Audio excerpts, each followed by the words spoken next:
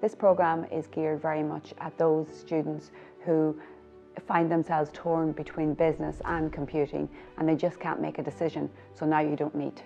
In my time in lecturing, I've seen a lot of companies come my way who require students who have that mix of skills, that not only do they have the technical, analytical skills required for computing, but they also have that communication and problem solving and creativity associated with business.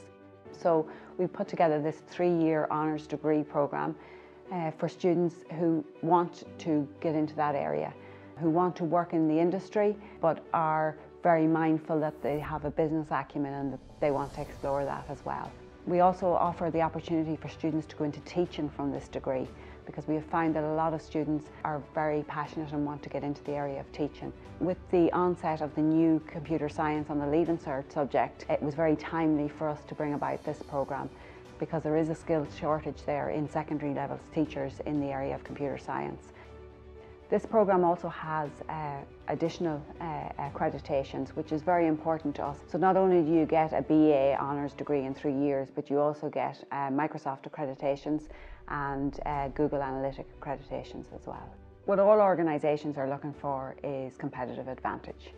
In order to gain a competitive advantage, organisations and businesses need to see how they can use technology to improve their efficiencies or their products, etc. This BA in Business and ICT equips students with that skill set. Graduates from a business and ICT background are in high demand, both nationally and internationally. We have a number of companies come to us looking for students with this background. I would like to think that this BA in Business and ICT appeals to all genders, that this job is very much about problem solving and creativity and communication skills. So if you're creative and you like problem solving, then please have a look at the BA in Business and ICT.